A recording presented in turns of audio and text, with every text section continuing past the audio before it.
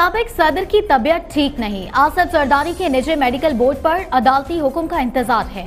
आसिफा भट्टो की मीडिया से गुफ्तगू, कहती हैं जाती मुआलिजीन से मुआयने की दरखास्त की है, चाहते हैं वालिद के जाती डॉक्टर उनका मुआयना करें। Waiting on the court to give us permission for private medical to see my father and assess the situation and assess what medical procedures need to go on forward. We are still waiting on the Honourable Court's decision.